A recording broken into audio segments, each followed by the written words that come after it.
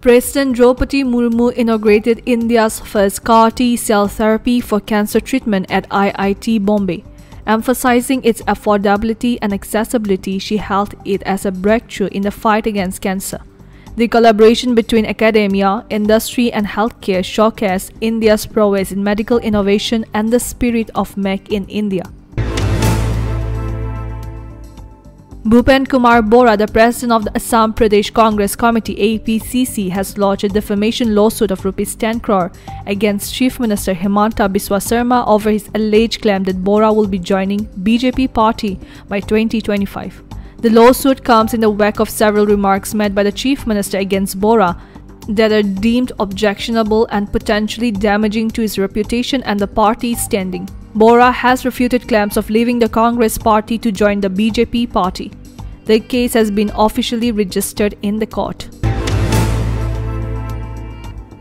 The Delhi Meitei Coordinating Committee DMCC, comprising various Meitei organizations, has sent letters to both the Election Commission and the Chief Justice of India, urging them to postpone the Lok Sabha elections in Manipur due to the ongoing ethnic turmoil in the region.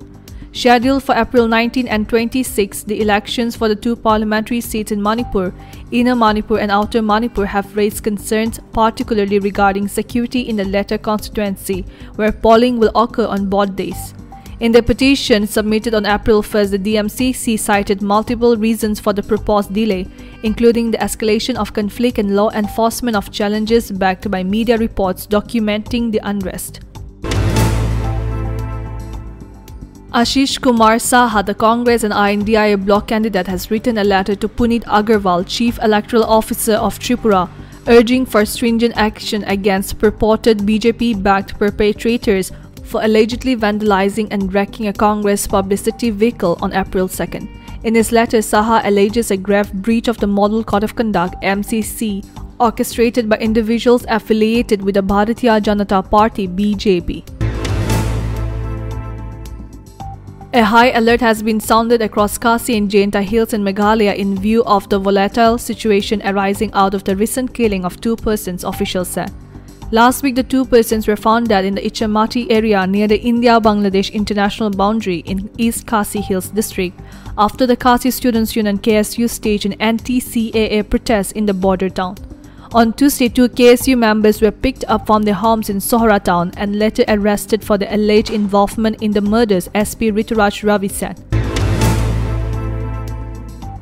A New York judge rejected ex-US President Donald Trump's plea to delay his hush money case trial.